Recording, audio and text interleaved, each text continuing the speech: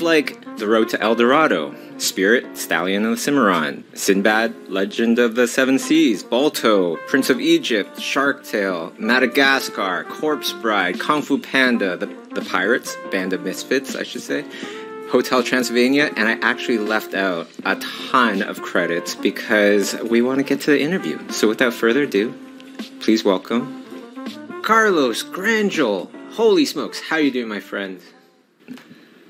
Doing well, thank you, Bobby, for this wonderful introduction that I don't think I deserve, but thank you so much. You know, I feel like I've interviewed enough of the top artists to know that that is also a trait of many of the top artists where they're like, me? No, those guys, that person, this person, they helped us out. That's why the movie looks so great. And of course, if you asked any of those other people, they would say, no, it's Carlos. Oh my goodness, his work. That's what saved the movie. You know, things like that. So they must be joking, but I will name a few today too. So perfect. So yeah, perfect. I'm pretty sure which artists were. So anyway. Perfect. So well, it's been, I'm sorry about the long time. I just wanted to find the best moment, quiet moment, that we can talk quietly, and this is it. So it was today. Sorry. No need to apologize. You know, sometimes when they are harder to get, then it's like I just want it even more. So this has been great.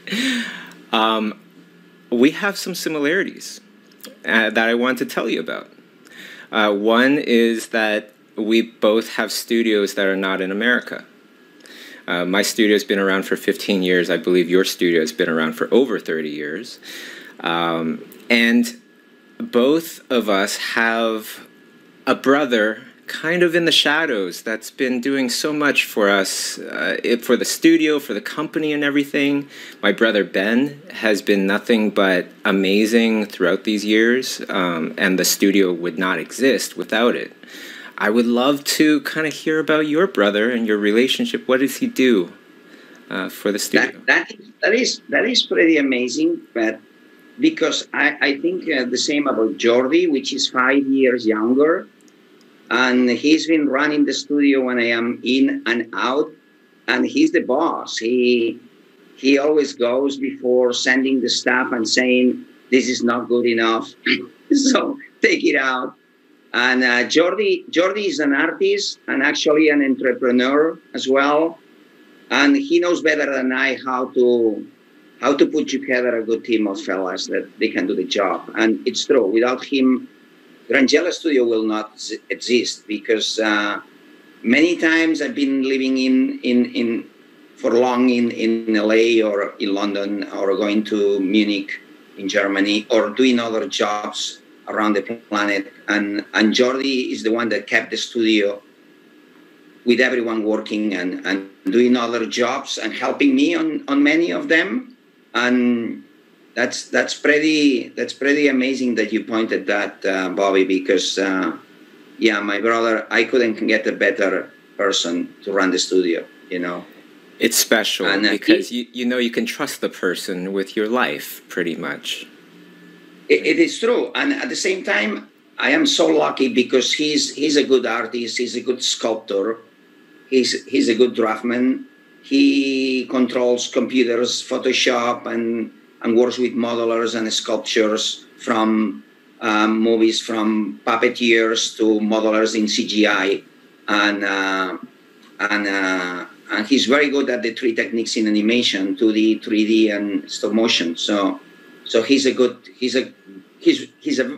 I believe, and it's not by saying it, it's a better artist than myself. It's more complete. I focus more on character design or doing a piece in color, you know, background and characters. But he is the guy that knows more techniques.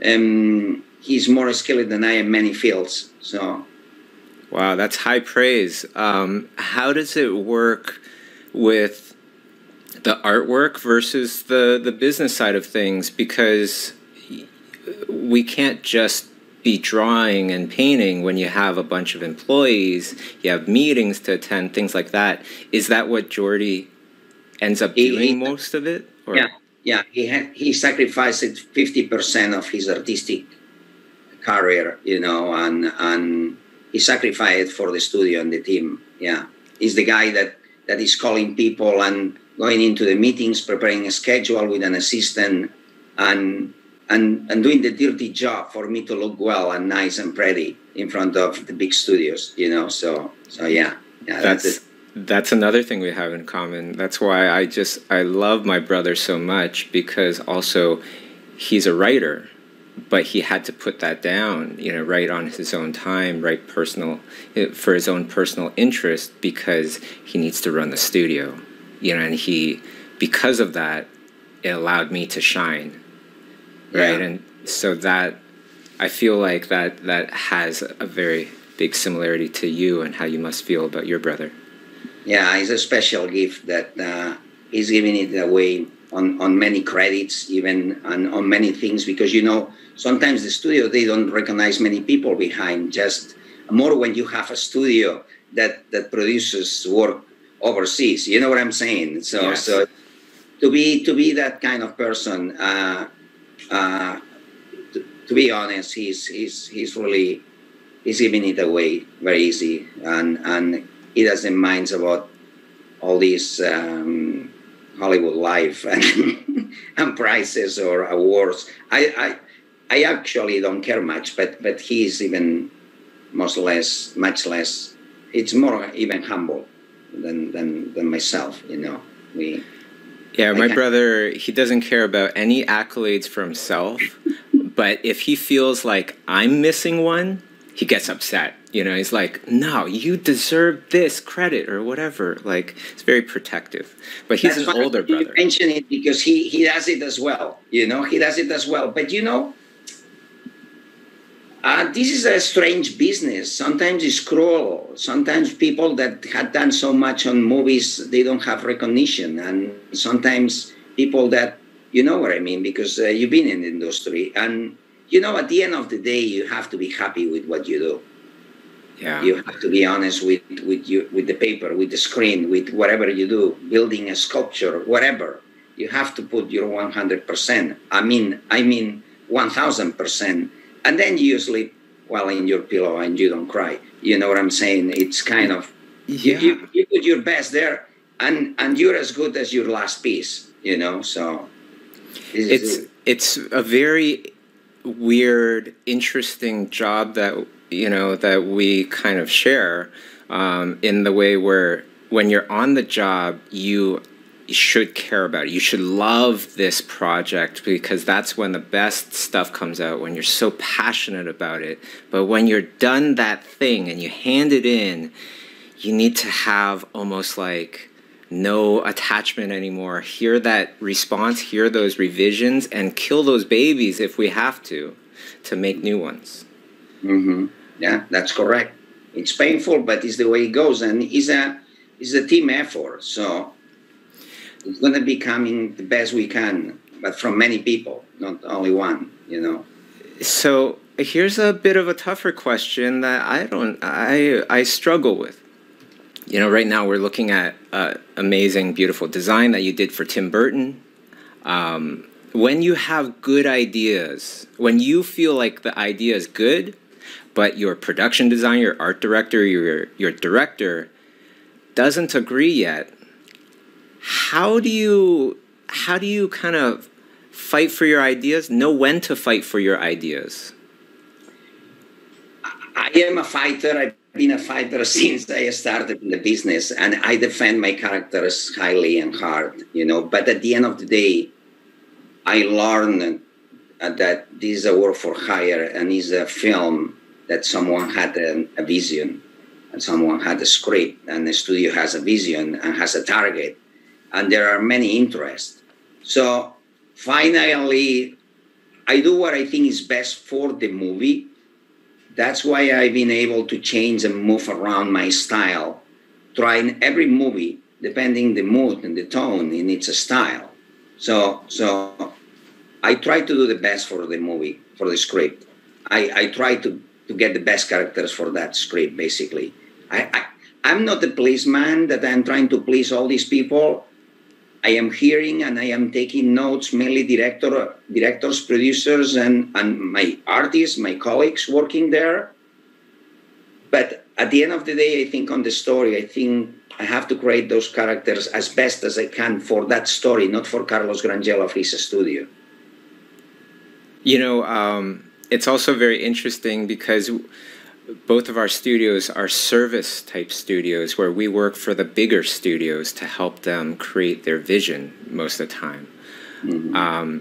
And so not sticking to one style is almost a necessity, because even though Corpse Bride did amazing, Spielberg is not going to want something that looks like Corpse Bride. Correct. Right, and that's actually why my studio, the logo is of a chameleon, right? Mm-hmm. Because it could change styles. Yeah, that's good. Yeah, we have to. Exactly. And so, in order to do that, I'm always looking for new knowledge, things like that.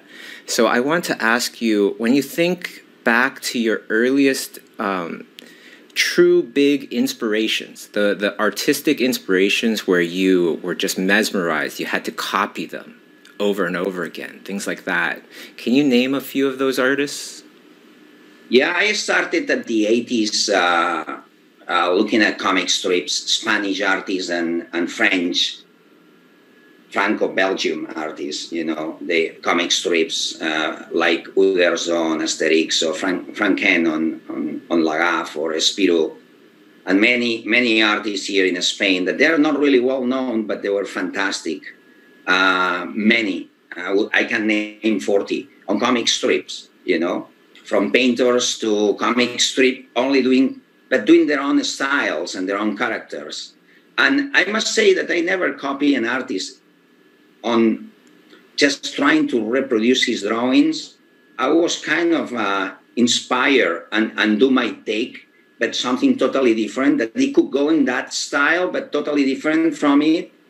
And those guys, they inspire me a lot. But then they came the great names from America, like Frazetta, from Frazetta, and Will Eisner, many great illustrators that I discovered on my early years, you know, before I started in animation. And I was mesmerized about all the influence that America had, mostly the United States artists on my work, you know. I used to really love comic strips from the Spider-Mans and Supermans, and then going more into Pogo style, you know, Walt Kelly, you know, and a little by little I detached from the superheroes, going more intimacy, more into the little cartooners, you know, and obviously the great names, Frost, Sullivan, all these people from England, Arthur Rackham and Edmund Dulac, very early in the century, you know, but I collect them, and I started more and more into really artists that I thought, oh my God, what they are doing, these guys. But I never thought I could do something similar. But those were my influences. And obviously, my first job in England at Amblimation, and knowing all these amazing artists that they were there, that was my first opportunity to work on a feature film. And I was mesmerized about all the French. I met there Nicolas Marlet, which I worked many years, and I'm still one of my best friends. Christophe Serran, Rolf Guénodin, and all the Spanish too, and German artists. And Uli Meyer was there too. Heinz Becker was there, and many more. And I think Andreas Andreas Blasic was doing layouts back then, no? Yeah, Andreas Blasic. Like he wasn't doing sculptures. In Munich. No. He was doing. He was a layout artist, but Andrea Blasic always is very never comfortable with what he does, so he was jumping from departments. Andrea Blasic even worked on the Prince of Egypt, I think, doing layouts too, you know, and he came from Europe too, one of the Europeans. So yeah, and then I remember Andrea had a great talent in sculpting, and we started doing the sculpts for spirit, you know. But at that time, the studio called Ken Melton, which was great. And Ken already had done the El Dorado and Prince of Egypt ones, you know. So with Raffaello too on Prince of Egypt, if I remember. So, but Andrea Vlasic, I think he can paint, he can sculpt, he can do layouts, storyboards, he can do his comic strips. So he does everything well too. He's a very complete artist. You know. Now, you know, there is a part I feel that is missing from this story, because your studio is over, you know, it's over 30 years old. Yeah, it's 55. always been based in Barcelona, Spain. Yeah. Remote working was not popular. It was not a thing that people even trusted, you know, even when I started. And when I started, there was at least the internet. Yeah. What was that like, remote working? Like, did you think, first of all, did you think this is probably not going to work, to work on, you know, DreamWorks movies, some of the biggest DreamWorks movies and all this stuff? How did that work? Did you have to do a lot of trips there or something? I don't know. Yeah. But that was another blessing. Having my brother here, I could really take a plane and fly there or live in LA for 2 years, as I did on Prince of Egypt. And the thing is that we want to work for many clients that they offer us good possibilities. So when the big studios came and knocked at the door, we said, we're going to do as much as we can from our side. So the studio is going to keep running. And if you need Carlos over there, Carlos is going to be over there. So that's not a problem. After finishing on Prince of Egypt and starting in El Dorado, I felt just like LA wasn't for me. It's a great city and I love it and I will keep going there. But it wasn't for me to live always there. So I felt like coming back, and DreamWorks threw out a very nice party for me with Katzenberg and all the people and the artists. Thank you, Carlos, blah, blah, blah.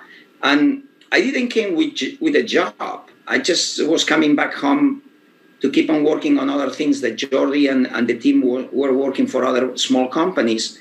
But after a month, they called back and they said, okay, keep on going. And we will really like you to work on the next one, Spirit, Madagascar, etc.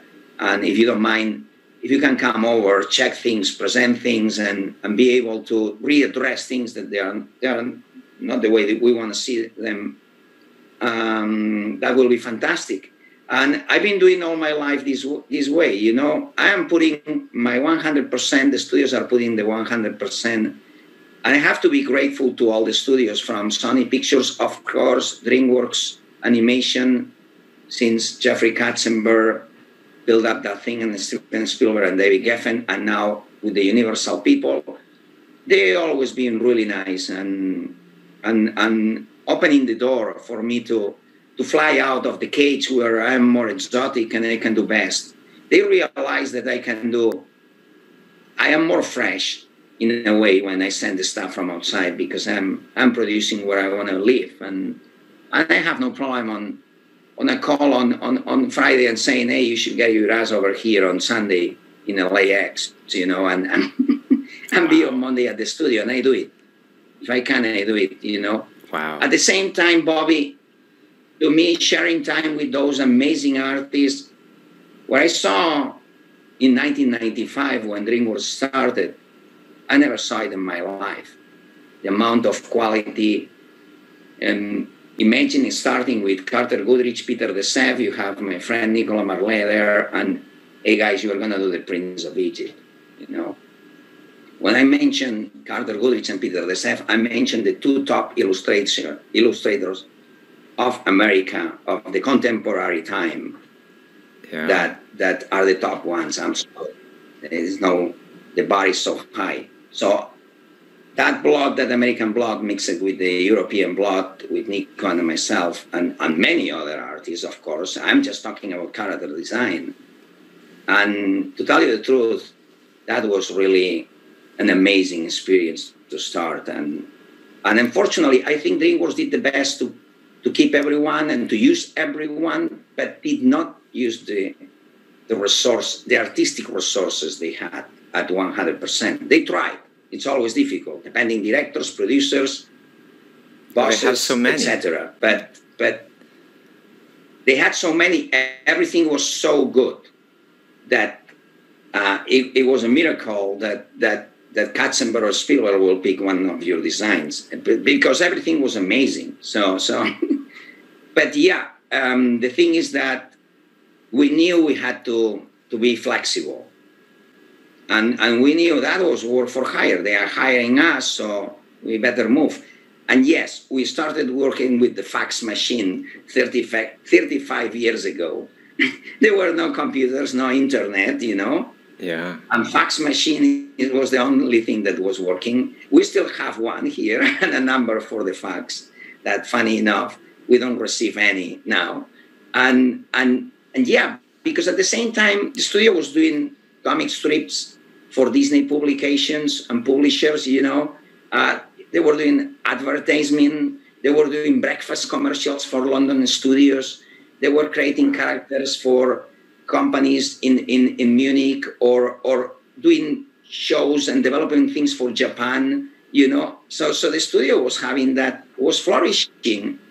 And I was more working on with other guys, of course, but I was more focusing on feature films, you know.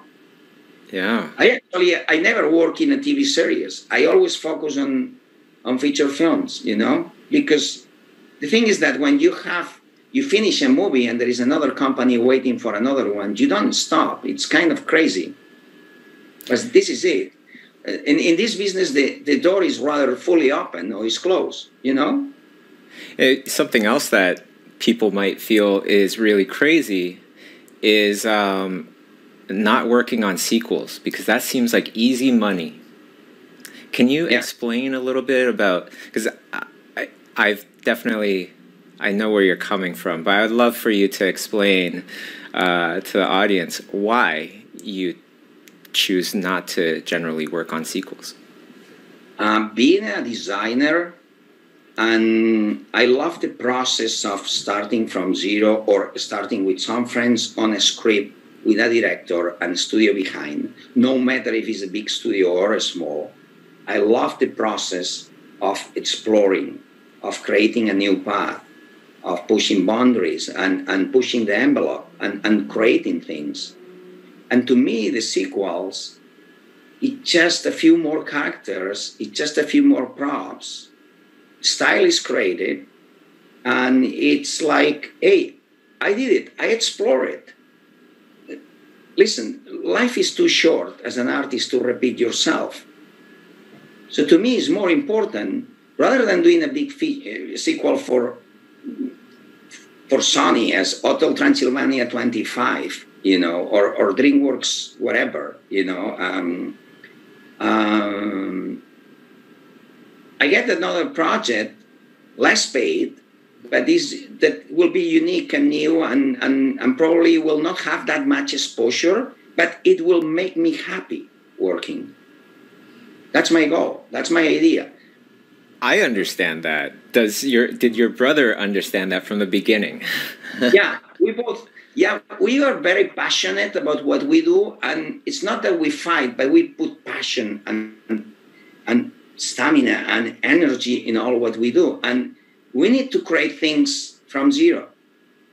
Or we need to share things with Tim Burton and share things with many creative directors and artists, with my fellow artists that working all day here or in the States or wherever they are. But we need to create new things. It's as important as reading, you know. It's sad to say to the studio, listen, guy, I'm not doing sequels. What?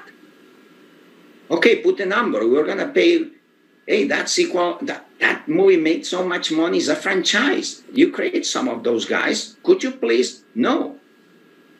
I'm not doing sequels. Yeah. Do you have anything original for me? It's really sad because I had 2 times the opportunity to work for Pixar. once when they called me for Ratatouille with the earlier director, Jan Pinkava, and I was engaged on another studio, on another project. And of course, two huge projects competing, like Disney DreamWorks. It's really strange to work on doing that. So I said, no, guys, I'm sorry. I'm finishing in 5 months. If you want to wait, they couldn't wait, obviously. But then I've been called twice more.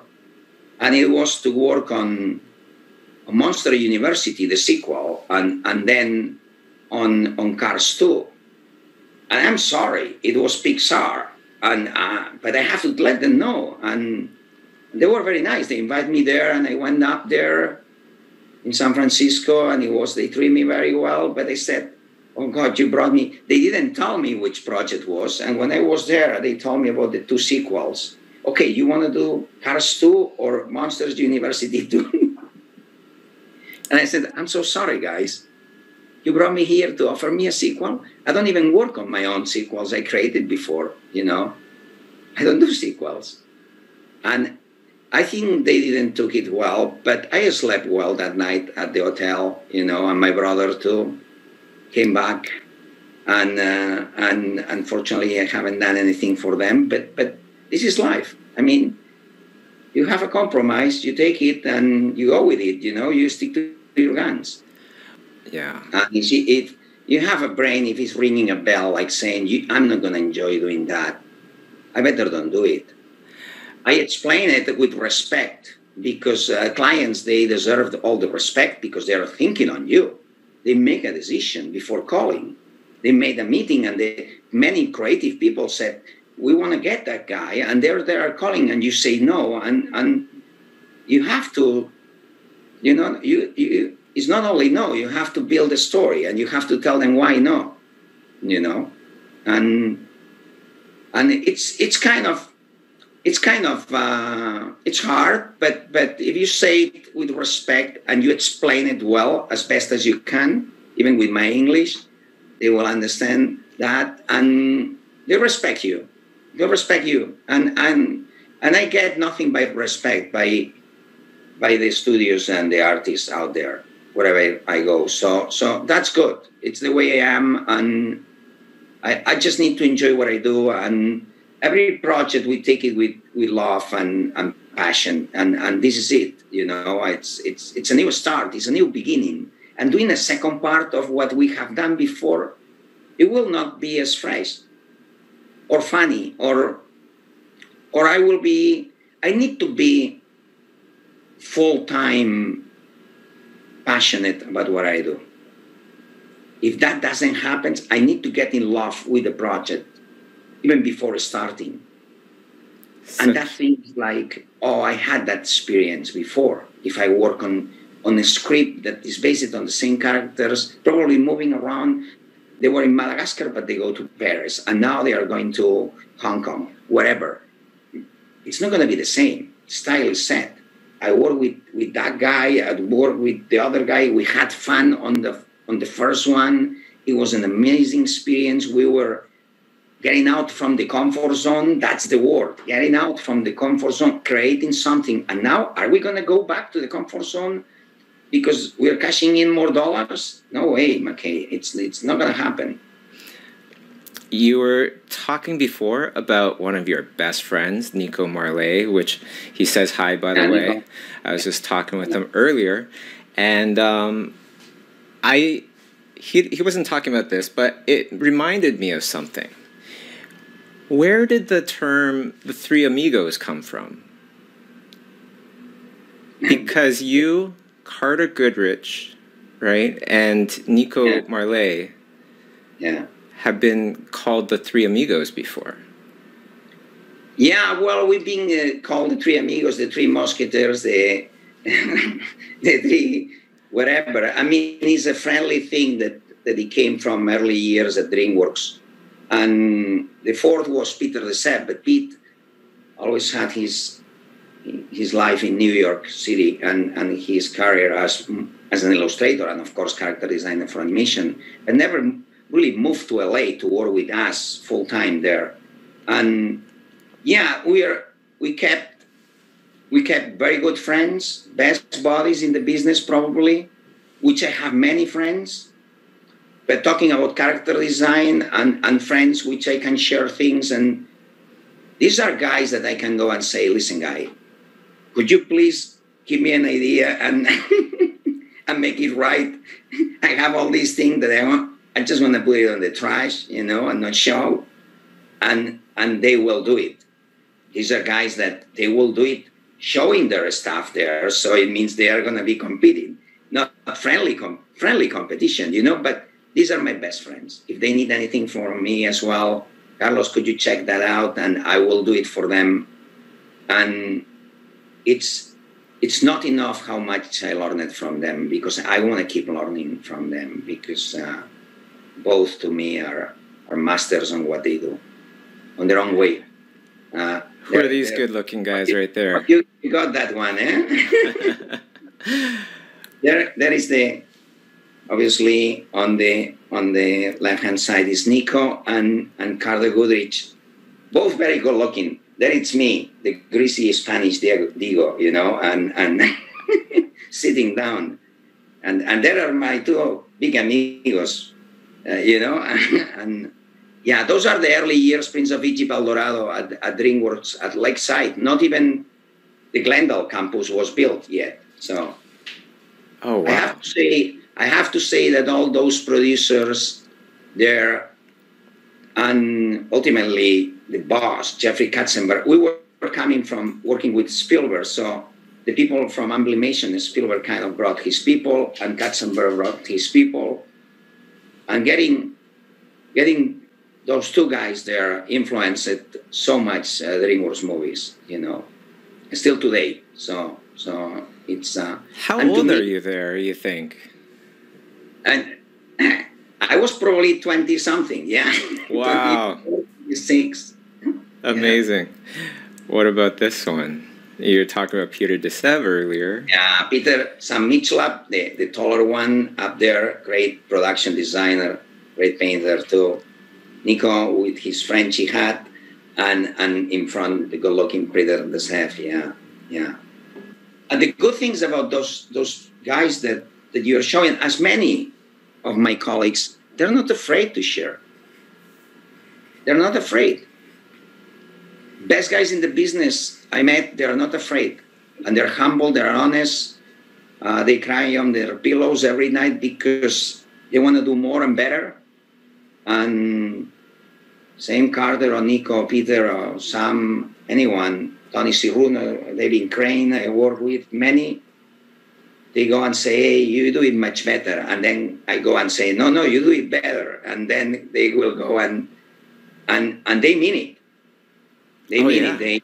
They are always not good enough, Well, that's how you started off the interview, Carlos. You're like, oh, me, no. All those other people that you interviewed, like those are the people. And it's like, that's so many from Mignola to all the other ones that you interviewed, that they are incredible artists. So animation is just like the small brother of illustration and comic strips, because on comic strip and illustration, they're working alone. They have to do everything themselves, from staging to color, to character design, to background. So I admire all these guys that I wanted to become a comic strip artist, and then I went into animation. I had fun. I am fulfilled that I work in animation, but I admire the great illustrators and comic strip artists, from Japan to the States to Europe, etc. Another question I have is, what is your studio website? The what? Sorry, the studio website. The studio website. Listen, this is something pretty incredible. I am announcing that in 10 days we will have our new website out there. Oh, amazing. Okay, because I was looking for it. So by the time this comes out, everybody please check out the website. Yeah. What's the website address? I did it for you. Listen, here is the thing. Our website was in Flash, so 10 years ago, it got obsolete. No one could see it. We don't have Instagram. I don't have Facebook or LinkedIn. I don't have anything. Not even WhatsApp. but people finds me and finds the studio. The thing is that we've been busy, and yeah, we kind of let it go, and we didn't pay attention to the website. And many people it's been writing us and saying, "Hey, your website is in flies. We cannot even see it. Could you please?" So Jordi, a few months ago, said, "Hey, we have to do something about the website. It's fine. We have work, and we need the website running. It's something important. Don't you think so?" And I said, "Oh yeah, of course." But I was having a nice life either. You know what I'm saying? Yeah. I'm not an Instagram. I'm not an artist that is all the work that is on the internet. I didn't put it there. Believe me. It comes from interviews like yours or from THU or all these interviews of the last 30 years, or people who just took an image and put it there. So I'm not the guy on making me wonderful and putting images out there just to that it makes me feel good. No, I was more caring about our clients, the relation with our artists here and outside, and getting good enough to do the job. Not on the focus or the exposure of my work or the studio work, but yes, we need the web going, and it's going to happen. So that's for sure. And actually, this interview had a lot of things to do about it. And Jordi said, "Okay, as soon as you finish your interview with Bobby Chu, you're going to send him your website, and in 10 days it's going to be there because it's already almost finished, at least in English, So." Perfect. We'll put it in the details. It should be already in the details of this video, everybody. Yeah, it should be. So I think it's going to be coming in maximum. I think it's at the end of next week, probably maximum 10 days, but it's going to happen. This is going to be probably my first interview with the website running new, and it's not going to be anything crazy. It's going to be the shows we work and some samples and other projects that got canceled.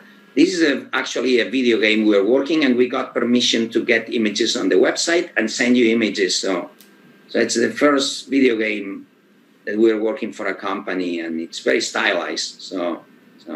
Wow. Is this you still work all traditionally for the line work or the... Yeah, this is done with multiliner, with Copic multiliner, 05, with a really thin blue line, pencil line underneath, and just with the multiliner, just adding shadows and passes, getting darker in some areas. Let me ask you about this one previous. These look like they're drawn on boxes. That is... These are drawn on boxes, on actually Special K and Kellogg's stuff, majority Kellogg's. But this is what people eat here at the studio, so we don't throw out the boxes because it's a great patina to work on top. And we open the boxes, and then we work with these... basically with markers and then Prismacolor or Caran d'Ache color pencils on top, and then a bit of wash or watercolor, depending. We are mixing techniques. We don't think there is a perfect technique out there, so we like to mix a lot. And the great color, the patina, we pick which kind of boxes, because the people who produces these boxes for the big companies that sells breakfast cereal, sometimes they have one color that is more kind of warmer, or sometimes it's a cold gray, kind of more cold. We used the cold ones for the zombies on Course Right. They were much more appropriate for that style. And here on this medieval style, we were using the more warmer ones.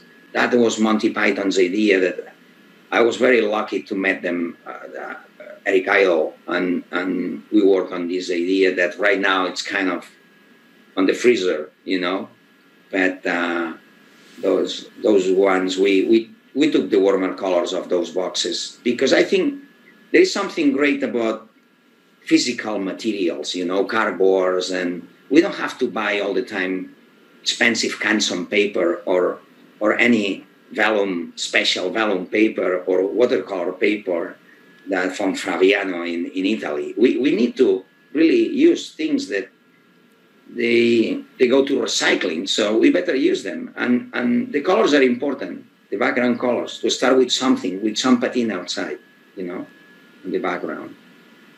That's fantastic. I love that. I love that.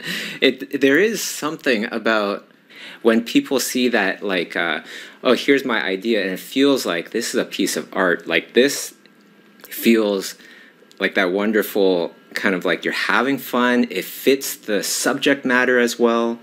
You present it, and it feels like, wow, this is a piece of art that somebody did, rather than ideas. Just ideas. Yeah. Yeah, because we wanted to be Tyrus Wong and Mary Blair. And when you see that, you see a piece of art. Or be Mill Cole or Mar Davis, So we love everything we can do with our hands. But responding to your question, yes, we pay attention to any minimal detail, from the copyright to the name of the characters, that is fully designed by hand over here by an extremely good and talented calligrapher designer called Carlos Burgess, which has been working with us the last 35 years. Oh, wow. So we launch him when we get the script, and we say, hey, we are going to need the title for each character and the production title. And he's been doing so many production titles, even for live action. He did some inspirational titles for Gladiator too. Prince of Egypt, El Dorado, Spirit, Sinbad. Have any of them been used for like either the actual title of the movie or crew shirts? Yeah, many. Chorus Bride. He helped on El Dorado and Prince of Egypt. He helped on Ants. He helped on Sinbad and Shartail. He helped with the departments with marketing and consumer products at DreamWorks for many years. Yeah, many of them. If they do use it, do you get paid extra, or that's part of the bonus of working with Carlos? We're going to do it anyway. Some studios, they pay an extra because they thought it was fantastic. Can he do the credits, the production credits, the main credits, as he did on Course Right, the starting main credits, and he did it too. Of course, was paid extra. But if the studio is using something that we have created for them, and it's included on the price, we do a quotation. We don't mind. It's paid. Right. It's better to use it than they do something else that doesn't work. Sometimes the studio uses the inspiration to do something similar. Sometimes they went straight from his design, the title, the logo, and sometimes they did something different. Hey, we're going to be happy anyway. We're more happy when they use it because it's done already. And then on top of that, many artists, friends of mine, use it too, saying, hey, we have something, let's use it because this is the show we're presenting. And the three amigos, they use it sometimes. And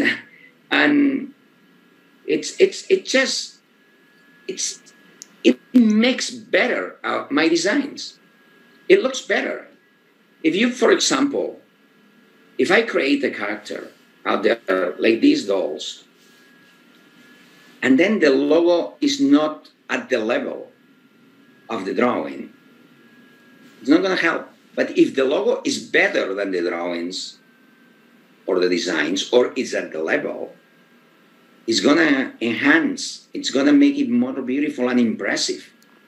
And believe me, directors and producers did enjoy it much, this, They were not expecting that. That's an extra, That's, like I asked this because we also do that. I didn't know that you did this until I saw it. But yeah, we also do this at our studio, and it's never become the actual text for the film, but we've had it become like crew shirts and things like that. Kay Asadera, she started doing that in one of her films that she was working on, and we just continued it. It's just fascinating how We look completely different. We're from completely two different places, but I'm connecting with so many of the things that you've said or that you've done. It's very interesting to me. You've worked on a lot of films, and I know when you work on a lot of films, there's a lot of films that we don't even know about that didn't come out. What film that you worked on that never came out would you have loved to see come out? Yeah. This one? Yeah. And from every 10 movies, 4... Sorry? Oh, no, I was just saying, like, oh, it's this one. This is the movie that you would love to see come out. This is a short film that actually one of the best animators, stop-motion animators in Laika is his own idea of doing a short film. And unfortunately, he's so busy at Laika. He has been for the last 12, 15 years there, that he had no time to go further with. But he's still there. So it's his idea. Oh. Phil Dale. He worked on Cars Right. We met at the Perrywood Maker, that very short film that you show some images. And he asked me about, hey, Carlos, I would be very pleased if you could do some designs for this short film that I have in mind. And this is another short film for an English fella, too. And you know what happened with short films, that they take so long to be made because it's totally independent, and it's one or two artists working alone in his studio. So they didn't came out any of those, but I have the rights and respect for to show it in your in your interview and on the website too, because yeah. But yeah, it's true that from every 10 movies we work, feature film or short films, only 7 will see the light, you know. So 3 movies, from every 10 movies, 3 movies got canceled and got canned, you know. Many of them that we worked for a long time at DreamWorks, many like Tasker, Boo, Me and My Shadow, Monkeys of Mumbai, Zodiac, many great productions that they were looking terrific, you know, visually, you know, got canceled for script problems, you know. So, and what you were saying about that we do things similar, it's about common artistic sense, not common sense, it's common artistic sense. Artists, generally, they have common sense, so we apply to a nice piece, putting everything nice and presentable, you know. We don't want to see things done quickly and badly and not looking good enough, you know, or as good as we can, you know. Because I was talking to some people the other day, and many people wants to get in the business. And I said, it's not enough being good enough. You have to be just a rock star. I mean, you have to be impressing everyone from day one. Like, you have to come in and clean the house. You have to be Michael Jordan compared to NBA basketball players, or you have to be Michael Phelps, you know, swimming. You have to be really, you know, impressing people, cleaning the house first day. It's true. Because when you see all these great guys that I mentioned, they're out there and they're still young. You know, they're going to be there for at least 10, 15, 20 years, I hope, I presume. And they're going to be even better, you know. So to be able to go and play with them, you know, that's the NBA. You're not playing here university basketball. You're playing with LeBron James and all these guys, I mean, from day one. So it's the reality, Bobby. I mean, you are a skilled artist, and you see how great those big guys are, you know. So it's like, so you better do your homework. I say, you know, you better stay working hard, thinking hard, playing hard, and enjoying hard, but working hard really. But working your 9 to 14 hours a day if you can. If you could take your kids back to any point in your artistic career, it could be in the very beginning, It could be at the height, at some award show, whatever it might be. What part, you couldn't change anything. You just let them see, kind of like in a glass bubble, Daddy back then, at any point, where would you want to take them? Can you describe that moment?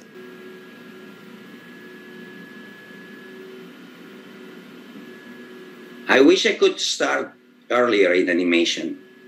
That will be my regret, I wish I could start, because I started 10 years earlier doing comic strips for Disney publishers and German publishers and publishers in the Netherlands and publishers in France and in Spain.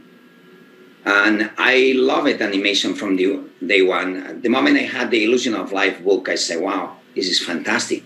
I don't really want to animate, but I want to create these beautiful images, If I could go back, and I will go to after I finished my school, I didn't study art school. I went later to study art techniques in animation, but much later when I was already working on comic strips at night. I was going to the school to learn animation techniques. But if I could, I will start at 18 in animation, not at 24 or at 20, whatever, 25 or 23. I don't know, If I could even start at 16, I will. But my mom and dad wanted me to finish the studies first, The first I wanted to become an archaeologist, But I really love it to draw.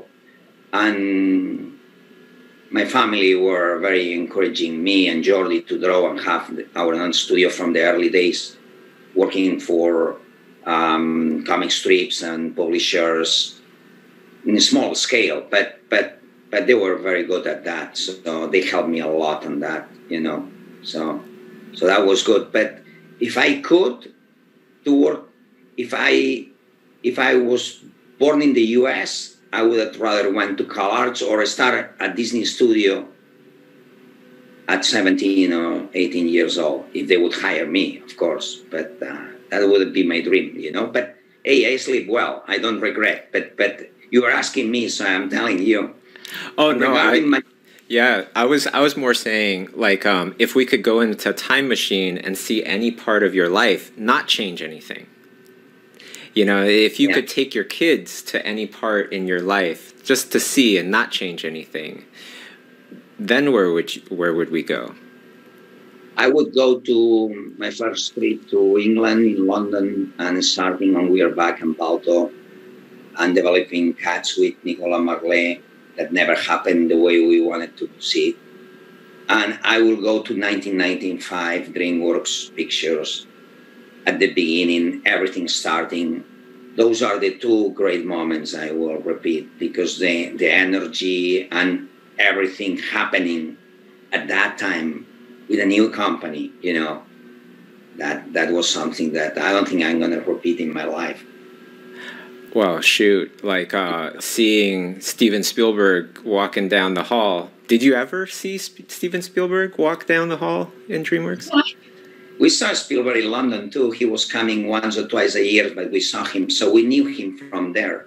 Wow! And the final Spielberg knows his designers, so he knows me and he knows Nico and he knows Christophe Serran as an animator.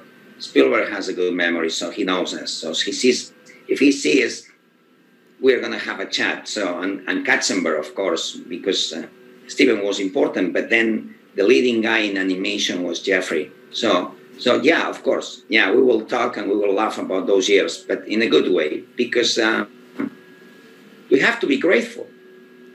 They gave us the great opportunity to work for them. Yeah. And for good or bad, not every movie was a success. Not every movie was looking amazing, even having the best assets to look amazing. But we have to be grateful. Those companies gave us the opportunity, You know how many students are waiting for the first opportunity to work with anyone when many people like me or the ones that they are working there, we work with Spielberg, Barton, Del Toro, or Ridley Scott, or many, we met those directors and we talk to them and we interact for good or bad. Good experience, very good experience, bad experience, so-so experience. But we had the opportunity, you know. You know how many people are trying now to get into this business and just looking for the first experience with someone, whoever is the director. I always say the same. I work with 42 directors. No matter the name, there is always something good to learn about any of those directors. There is something good to learn always about the person that is directing you, even if all the team thinks is the worst director in the planet. But there is always something to learn about someone directing you, you know. Because even the ones that they asked me to repeat and repeat many times my designs, we end up with a better design. It's so. We kind of end up on probably less fresh, but we end up with a good design out there, you know. I love this. I've been learning so much from this interview. I thank you for that. And I have just one last question that I'd like to ask you, Carlos, if that's all right. No, I just shut up. Yeah. Yeah, please. If you could go back into your past and thank somebody from your past, somebody that did something special for you or taught you something that was really special. I know Jordi's at the top of the list, but who would that person be? They don't have to necessarily be the most obvious. Something interesting. Yeah. It will be my dad and mom. It will be because I have to tell you a story. I was very young. I was 16 years old. And I had to finish my school and starting at university and finishing with a dean in Spain at that time. And my mom took my designs and took me, and it went to a studio and knocked at the door here in Barcelona, a comic strip studio, and said, I want to talk to the boss. And they said, well, we are very busy, and, you know, lady, you didn't even call. You just came. Yeah, this is my son. I need to talk to the boss. And we went in, and the boss was kind enough to give us 5 minutes. And my mom said, I just want to know if you could help me, please. If my son has a capacity of becoming any good on what he does, and she showed my early comic strips, and the boss said, yes, and he will be at least good enough, you know, and then we left, and my mom said, well, in 2 years we will come and knock at the door again for a job. And in fact, she did it. And that was my first job in a studio. And obviously I have to thank my mom. Wow. That's a great one. I never really applied for a job. She applied for a job. So that's fantastic. Well, I want to thank you, Carlos, again for your wonderful thoughts, your stories. This has been not just entertaining, but very educational for me, and I'm sure for everybody. Make sure, everybody, to go to Carlos's amazing new website. I'm sure it's already up. You can go into details and click on it. Thank you so much, Carlos. Thank you for your interest and giving me the opportunity, Bobby. All the best. Bye.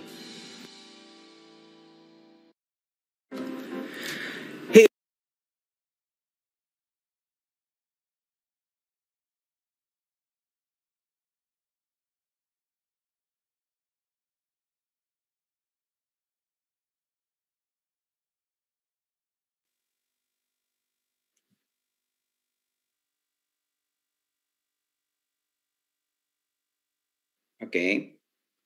I try to do my best.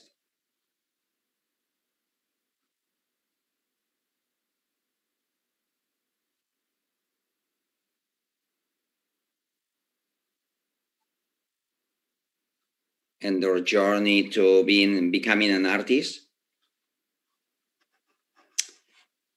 Well, that's tricky because every member Every family is different. My family, they have been very supportive.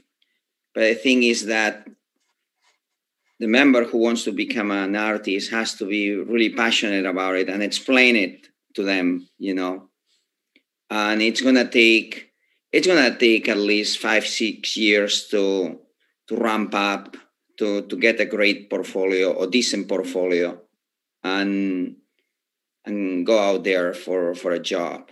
But they just have to explain the passion, and this is what they want to do, and be tough about it. I mean, they have to pursue their dreams,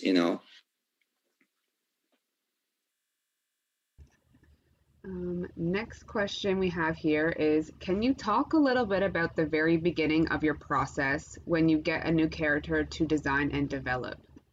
Okay, right. They are hearing my voice, correct? Yep. Very good. That's always tricky, but I always start the same way. I take a week or a week and a half thinking about it. That's why I don't take jobs for 2 weeks, So that's non-paid. That's non-paid work, that I always try to schedule things ahead where I know before starting, at least 2 weeks before, what I'm gonna be working, and I take a lot of time thinking about it and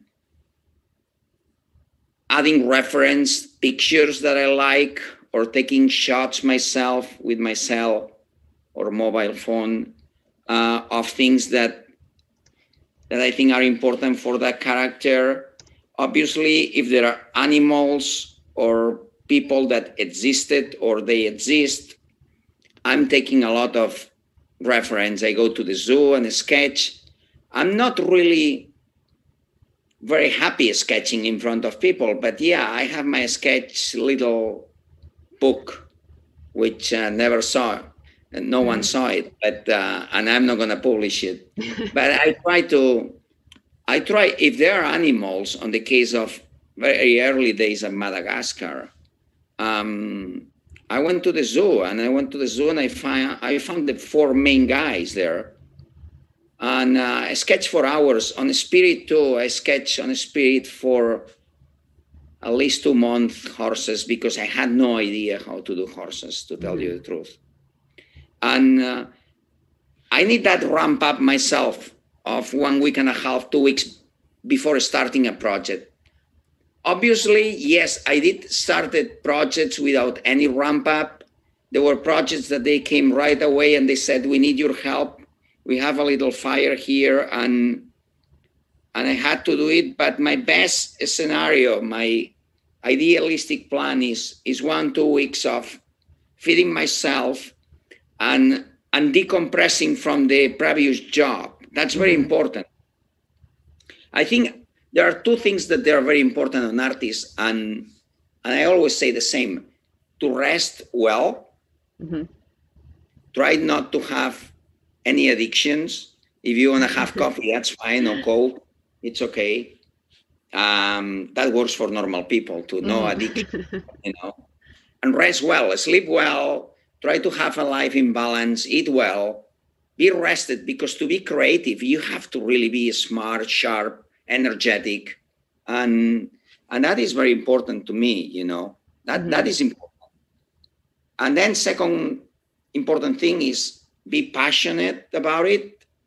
Give your 100%. Don't count the hours that you work on it. A great piece will take you from 0 to 3,000 hours. So don't count if you put 8 hours and they're going to pay you 6. I will say, be faithful to the piece. Whatever the piece, the art, the design needs, give it to him, give it to it. I mean, spend as much time as you can. And the piece, the design will talk to you. It's going to tell you what it needs. That's great advice. Yeah. Awesome. Next question is, what is your research and creative process for designing characters or scenes? set in regions, cultures that you're not familiar with? Wow, it's even harder for me. So when we were doing El Dorado, and it's not Spain. Spain is Spain, and El Dorado is Central America. You know, when we were doing Spirit, Stallion, when we were doing the Prince of Egypt, I can name many, but the process is just those 2 weeks going to museums, finding people from that country, getting pictures, finding documentaries, getting books, getting tapes, as much as I can. Mm-hmm. And then there is always something that it's very important. Don't try to reinvent any art from any country. Egyptian art is 6,000 years old, so don't try to reinvent it. Mm-hmm. You just have to be faithful. You just have to reproduce it as best as you can. You know, don't try to reinvent pre-Columbian culture. You know, it's don't try to reinvent Americana, Western culture. You know, on Spirit, Stallion. Don't try on El Dorado on the side, the Spanish side of it. Of course, I knew a lot, but I had to go and go to the libraries and get information, because that happened 500 years ago, you know. So I had to study close how those guys were living and how the clothing were and everything. So yes, reference is vital. I would say working 2 years on a show or 3 years on a show, reference is going to be vital for the entire show, but very vital for the first 6 months. Mm-hmm. Without good reference, you will have a lack of knowledge of that culture. We're going to be doing just a Hollywood take that will have nothing to do with that. And then we will have no respect for that culture, which we are going to be hurting a lot of people from that culture. If you do something that resembles that is based on that culture, they will see the effort. Right. You know? Oh, that's great. We have another question that's asking, how do you navigate or balance friendships versus professional relationships? Well, I have good friends. I have some, I have many colleagues and many friends. I'm really honest when I work with someone. They know I'm not gonna be playing under the table, right? You know. On top of that, bear in mind that I am an artist is working from Spain the majority of the time. So I don't want any power in a studio. I don't have yes, I have an office on some studios, but I don't want a bigger seat. You know, you understand what I'm saying? Yeah.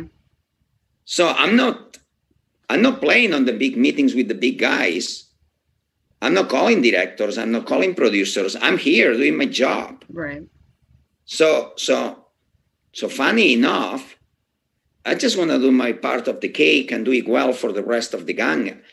I'm not taking over anyone. You know what I'm saying? Yeah. Even at being a head of department sometimes, or the designer leading on that show, you know, I'm giving the freedom to anyone. People, they may be working in San Francisco or LA or London. You know, I'm not on top of them. I just ask them to do the more than 100% on it. You know, so truly, I had been asked this question several times. Kind of, are you kind of controlling the rest? How do you work with the? Hey, it's just. I wouldn't even say fair competition. I do what I do, and I value my best colleagues and the ones that I learned so much, and I keep learning every day. But I don't really compete. I'm trying to do the best for that show, the best style possible for that show. I'm not trying to be pleasing the director every day. Right. I'm actually pissing off directors many times because the way I see it, I'm doing the best for the show. Right. I'm just doing the best for that script. I'm doing the best for that company. Mm-hmm. Do you find it's hard that like you're in Spain working with other people who aren't in Spain as well? Not really, because everyone is very professional, and I live in London and I live in LA. And my life during the last 25 years, it's been very connected with LA, back and forth all the time. I used to spend 4 or 5 months in LA per year. Oh, okay. Now with COVID-19 is much less. I lived there for 3, 4 years full time. And after that, I went there back and forth many times, 6, 7 times a year. Lately 3, 4. No, because I never was a power taker, and I never wanted to sit on the same studio. And I'm by all means, the reason of opening our own company here is because we were born here, and we have the studio 10 minutes walk from home. And the second of it is a family business with my brother Jordi for the last 35 years. And third is that we want to be free to create in an environment that can be outside the big studio, that it doesn't get polluted with the politics and with any kind of, we have the compromise with the job and the artistic quality. That's it. That's period. Totally. That's it. The compromise has to be with the job, with giving a best creative job possible, and change the style as much as you can, because every script is different, and no matter what, it's going to need a degree of mutating somehow to survive. Awesome. Next question is from Gabriella. She asks, who were your biggest influences when you were starting out? Well, it's funny because I'm coming from the comic strip planet. So there were more comic strip, French and Spanish comic strips from creators from Uderzo, who created Asterix, or even American guys, Frank Frazetta or Rick Kirby.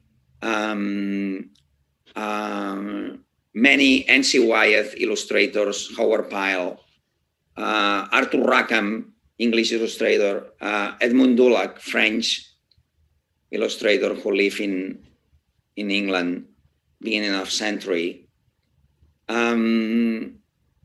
Many more later, but mostly painters and sculptures. Sculptures from Rembrandt, Bugatti to of course Michelangelo, Rodin, etc. But or painters like Gustav Klimt or Egon Schiele, Toulouse-Lautrec, many more. You know, so it's more fine art, what I like, and always like it. So it's I have a big thing that I have to visit a museum each month, minimum one. It used to be 4 a month. Wow. Also Sundays. Yeah, but now is one. Just with COVID-19, since COVID-19 started, is one, and when they are open. But all fine art, small, mediums, big museums, small exhibits, big exhibits. What's your favorite museum? My best inspiration comes from nature and art, basically. As I said, What's your favorite museum that you've been to then, or would recommend? I recommend a few, but Musée d'Orsay is one of my favorites in Paris. Yeah, that's great. Next one is from Amanda. She asks, what is the weirdest place you have found inspiration for one of your characters? Well, cemeteries, you know. Oh. On Course Bright, I had to visit lots of weird places, mostly in London, where in London you have in the center of London, you may have a house and a cemetery on the back, you know, and you have all the graves and all that green, humid, damp stuff there. And I remember, Tim lives in London, Tim Burton, and used to live there, and I think he still does. And I lived in London for 5 years too, and it was great. I mean, it inspirational cemeteries, and at the same time the quietness of them, you know. So that's the weirdest place I had to be, you know. Then lots of trips to nature, from Yosemite to any national park, anywhere. Lots of underwater experience to go work on Shark Tale and other fishy movies. Oh, that's awesome. Yeah, I try to get into anything that, hey, that movie's underwater, so I'm gonna do a scuba. So yeah, I'm a bit crazy about that. That's awesome. I'm very meticulous on getting the real McCoy all the time. Yeah? Right. You know, if I can have the experience, I have to be on the spot, you know. Oh, that's great. Next question is from Marina. She asks, what do you think is essential to have in a character design portfolio? Is there something that should stand out or call attention? Yeah. I always recommend 6-7 things that they should be there. Listen, I think I said it on the interview, but this is true. Lately, I'm realizing that there are so many good artists out there, young people, showing their work everywhere, from Instagram, portfolios, websites, etc. That being good enough, it's not going to guarantee a job. Right. You know, it's really hard. It may sound weird, but if I would be starting nowadays, probably I wouldn't have the possibilities I had when I started 35 years ago, where there were a few character designers. The majority of character design were done by the animators, the supervising animators. And there were not many designers specialized only on character design. Now we have so many. Yeah. Yeah, going back to the portfolio and her question, I will advise her, first of all, to have diversity of things and diversity of styles somehow, and diversity of subjects. I mean, she may do well science fiction, but then it's better that at the same time she has creatures and animals and humans. So diversity. And probably she does well middle-aged time, but it's great that she goes contemporary on the human's dress or on that contemporary style, and touches historical Roman time, or let's say superheroes. Why? Because the studios, they're always looking for someone that has done something similar to what they have in mind for the next movie.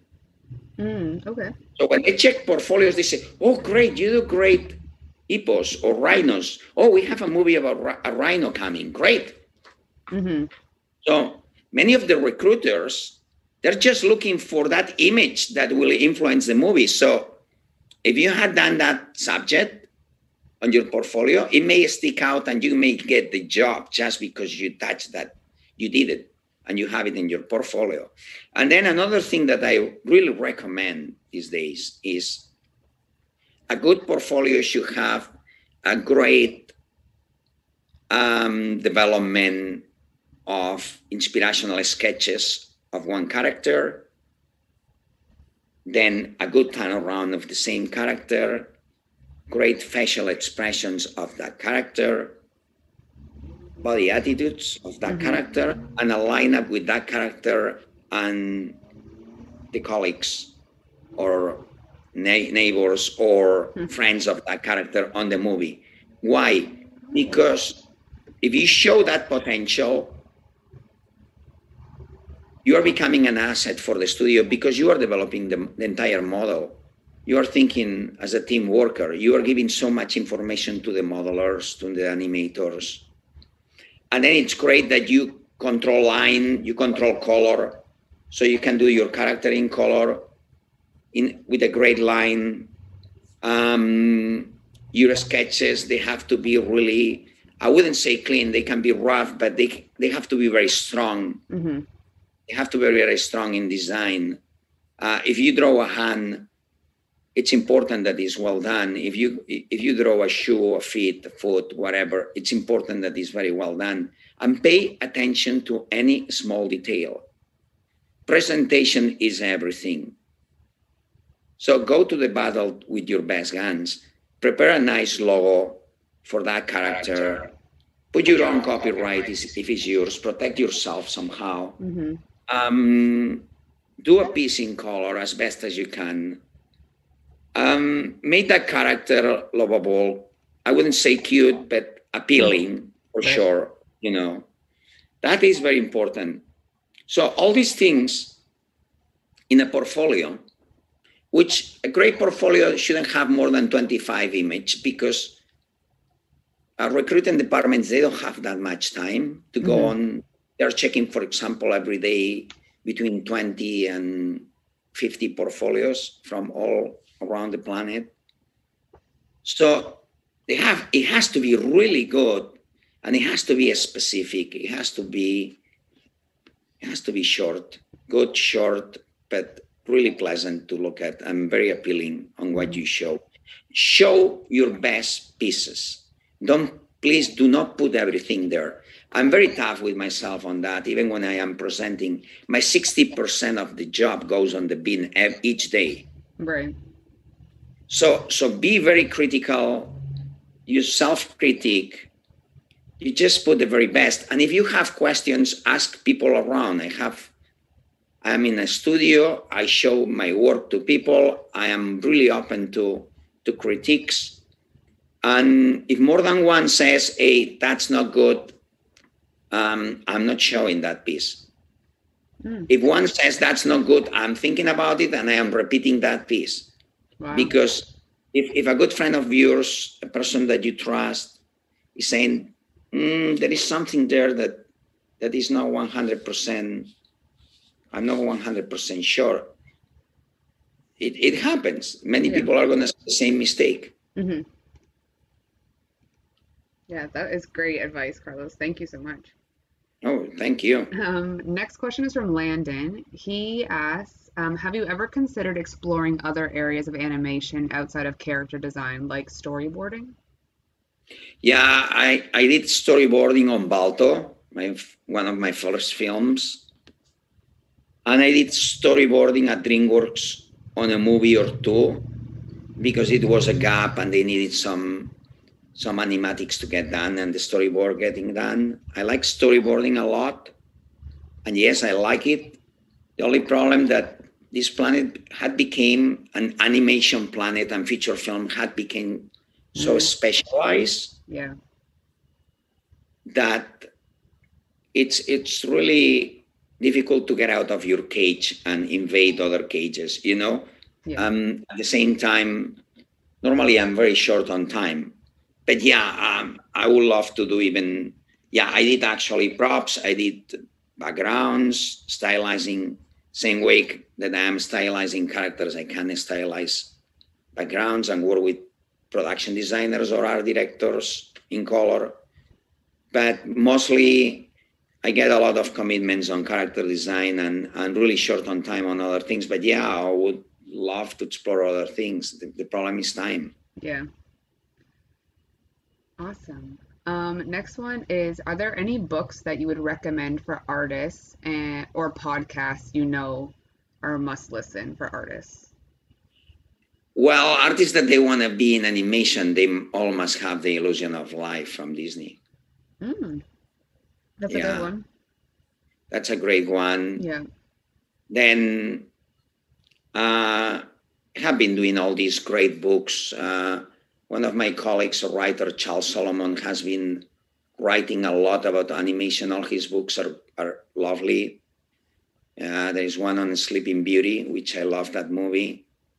Then I recommend a book that came out a few years ago about Rembrandt Bugatti, the sculpture. It's a French book. It's an amazing book. Bugatti is a guy that He was extremely talented, but he died very young. I don't know if at 24 or 26, but he was one of the best sculptures I ever seen. And images of his work, and his animals are amazing. So I recommend that book too.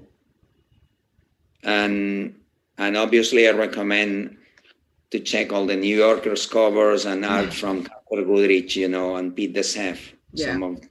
Two of my best fellas, you know, and friends, you know. So yeah, their work is great. Next question is how to study, or how do you study and practice character design daily and efficiently? This is the problem. It's short time to study. It's jumping on it, you know. The thing is that when you get the commitment, there is not much time around. There isn't the perfect job that they call you 1 year in advance and tells you, hey, you're going to design this, you know, and then you can prepare yourself. The job's commitment, probably the call comes on Friday at the end of the afternoon or in the evening, or an email asking if I have a window or the studio can do that job. And then on Monday, we're talking with directors. Right. So, and then on Monday, they want us to start, and they want to see things on Wednesday or Friday.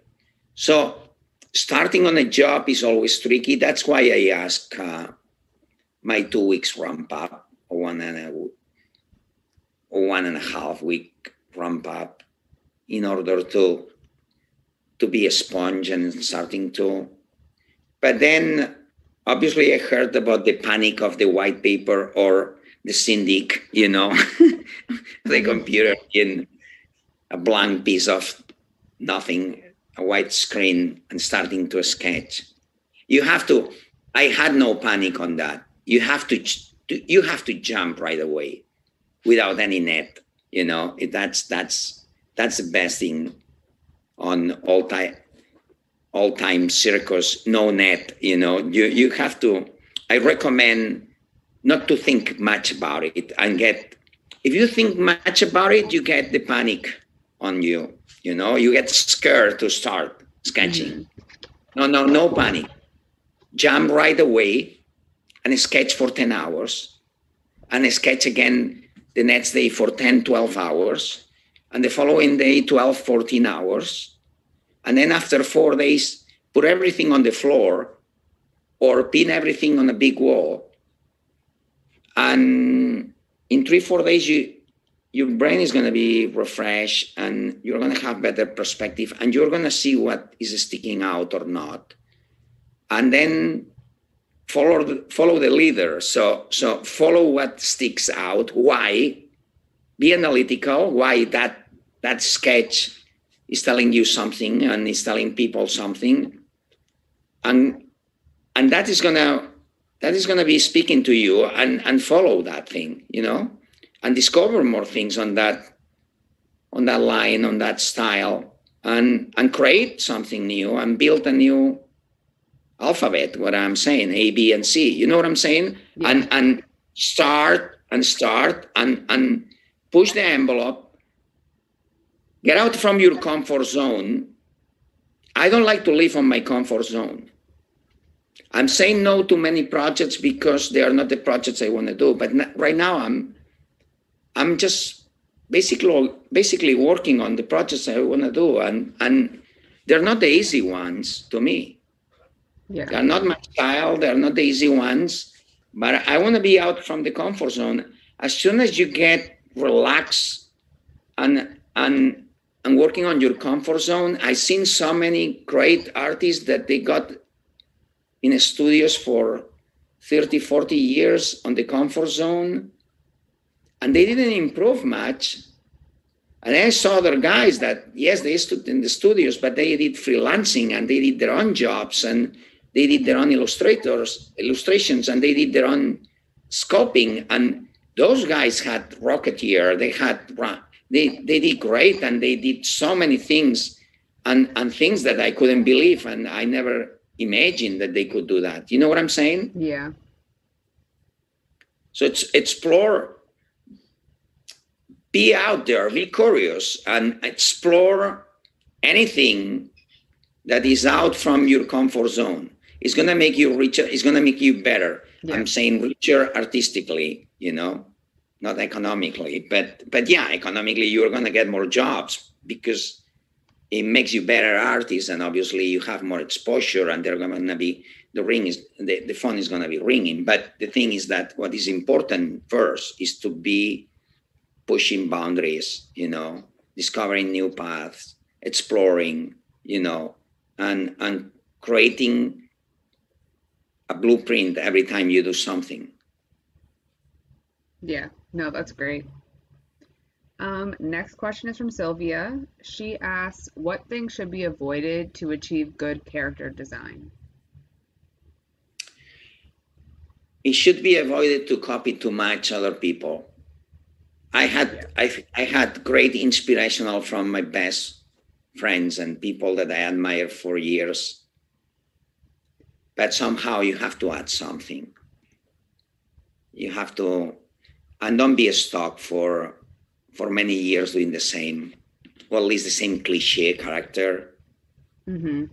Reminds that movie, you know. If I would be creating things close to Carlos Bride, that's it. It was done. It was great experience of working with him. All the people I work here in Spain, the people in London, the puppet makers and McKinnon and Saunders, Mike Johnson, the other second director. That was great, but it's done. Let's go and explore something else, you know. You have always to be, don't become repetitive, even if that was a success, that you created that thing. That's why I don't work on sequels. I don't work on second, third, fourth parts. They don't say anything to me. I have no interest, basically. Yeah. Perhaps one day is going to come a sequel that they say, hey, we want to do something different. Could you create 500 new characters? And we're going to be changing the style, and those guys are going to be growing up, and they're going to be much different. But right now, I don't have the interest. I'm not doing anything if I don't have the interest. It's not about the money that they are paying. It's not about the studio that is offering the job. It's about, my first question is, obviously, when you start, you have to take any jobs. I understand. Yeah. I'm not in that position. So obviously, I understand all of you who are starting, preparing portfolios, eager to get the first jobs, go for it. Anything that comes, try to do your best. But to me right now, and it's been for the last 10 years for sure, it's my main question is, do I want to create that thing? I am going to enjoy tomorrow and the day after tomorrow and the next 2 years or the next 6 months working on it? Mm-hmm. And if the question is no, I don't want to hear about how much they are paying. Right. I'm not interested, you know. I don't want to be feeling miserable for 2 years or 6 months or even 6 days. Exactly.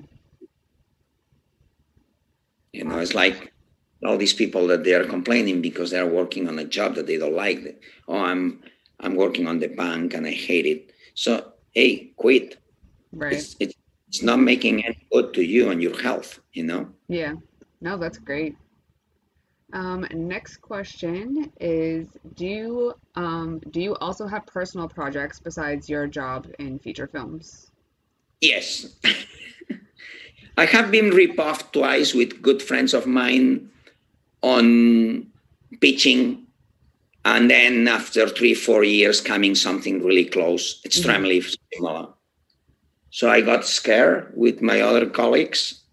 This is true. Oh no! I've been ripped off twice with great projects that they have been successful, and I can prove that. And I have friends that working on it, and powerful friends in the business, but we couldn't prove it. If you don't find the smoking gun, it's really difficult. Then at the same time, we were very naive those days. So we didn't protect ourselves well when we went and pitching. So that's very common in Hollywood, and you must have heard lots of stories. So I tell you that 2 happened to me in 35 years. So yes, I have my own projects. I have even some illustrations on my own, but so perfectionist and never ready to show anything. So on that side, yes, I have them, but it's they're on the back burner. They're there or on the fridge, some of them. Yeah.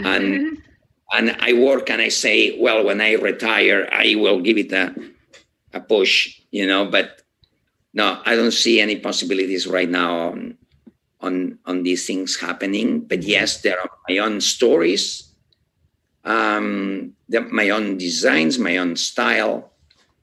But I don't really have the stamina, or I don't feel energetic now on going and pitching my own stories, Yeah. There is a lot of crocs out there. And even whoever you are, even if you are a name on the business, they're going to change the subject. It's the same story, but they're going to change the time period, whatever. And I just suffered 2 times. And if I do it one day, it's going to be probably, I recommend to illustrate a book. That's the story. Get it out, polish it, or edit it yourself, or make a short film. And then it's going to be difficult that they are going to rip you off after. So, and use that thing to go and selling, Yeah. the project. Wow. But get something published first, or make a short film about it, and then go and try to pitch it as a big story, as a feature film or TV series. Yeah. Wow, that's crazy. Last few questions here. For getting into pre-production, which software should we be well versed in? Software. Well, you have to be working on Photoshop, if they refer to that. And it's great that nowadays that designers, they do the design on Photoshop, or they work on different kind of programs, but they also they know about ZBrush for scoping, or Maya, Yes. Those 2 things are vital right nowadays, because you can model. So the studio can rely more on you, which you can. I work on traditional techniques mostly. My brother is very good on computer and scoping too. But yeah, I will recommend, if people are for it, to really learn ZBrush and then obviously Photoshop.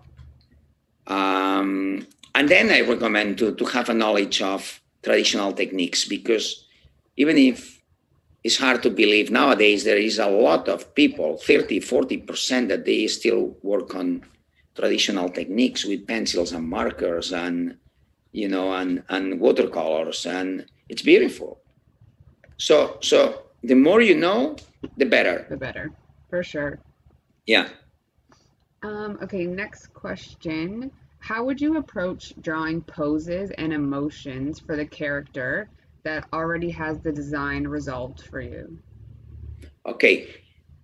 The most important thing is that to think that you are creating for that film, and you are creating a character, and you have to know a lot about that character. Who is going to give you the information? The director and the studio. First of all, this is going to be a script that you have to read and take your notes. And then you are going to ask for a meeting with the director. And it's going to happen because we are on a small core and a small team when every project starts. And the great things about character designers, and they have a connection with the director and the producers of the show. On that great time of things starting, which is the most creative time of all, nothing exists and has to be created. And then you have to ask your director, hey, I read the script, it's great, but I have some questions about this character. Could you please give me your take? And he's going to be talking for minutes and hours sometimes. So you are going to be taking notes, going back to the table or to the computer and creating under those premises and those notes the character that you had already visualized it when you had been talking with the director. I have this, I visualize the characters when I'm talking with the director of what more or less I'm going to draw or be drawing, because he's telling me about that guy or that girl or that animal. And lots of images are coming to my mind. And I try to retain the main ones, and I try to be faithful to everything he had said. Not only to please him, that's not the word. It's to impress him when I present something, to say, wow, that's the guy. And then something very important. Even if I believe that's the guy, you have to give options, as many options as you can.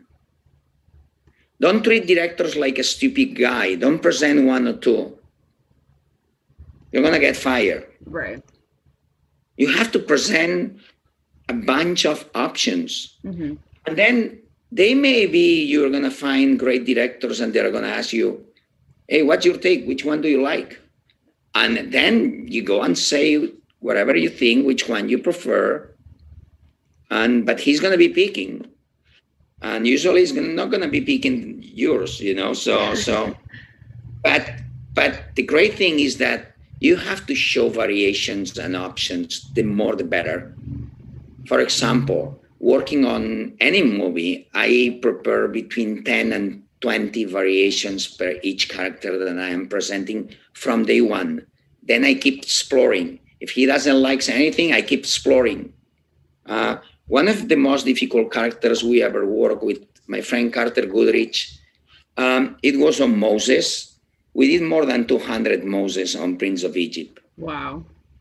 Yeah, on the first 6 months of the show, starting in LA, living and working 10 hours a day, we end up doing more than 200 different Moses, faces and bodies, and until we got one that they kind of, everyone liked it. And then we kept sketching on that path and that way of that character. But you have there two good designers and they're working for 6 months on the same character. That's pretty unbelievable. Mm-hmm. Well, Carlos, last question. Sure. This is from Stephanie. She asks, how do you handle self-doubt when you're creating character designs and not sure about your vision? It's very simple to say, forget about all the crap. I know it's very difficult because it's not that I am a very secure guy. It's not that I'm an insecure guy either. But listen, if you keep questioning yourself, you're not going to move. That's why I was telling Stephanie, you do your best, sketch, and don't be tired of sketching, and things are going to happen. Probably not the first day, probably not the first week. But eventually, things are going to happen. And if we question every stroke that we do, can you imagine any artist from Velázquez to Gauguin, Van Gogh, Picasso, questioning himself every stroke or every painting or anything, any sketch he has done? For sure, at the very end, they will question, which one is best, and they will have a talk with the piece. This is what I'm saying. But if we are too scared, we're going to have big problems. Mm-hmm. We're not going to be succeeding on this. We have to jump on the piece. We have to think about the piece. It has to be sometimes even an obsession. Being an artist sometimes is an obsession of how to resolve the thing. But you have to do it. You have to jump on it. You have to really work hard on it, and things are going to happen. If we don't jump on it, we're going to have panic to that scenario, you know, to confront that thing.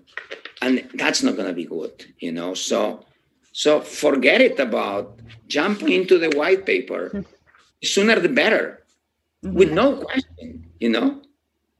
You know, jump on it, the sooner the better. Don't even have a nap. I mean, finish your lunch and jump on it. Take a coffee if you like, or just a lemonade, whatever, soft drink, water, but jump on it.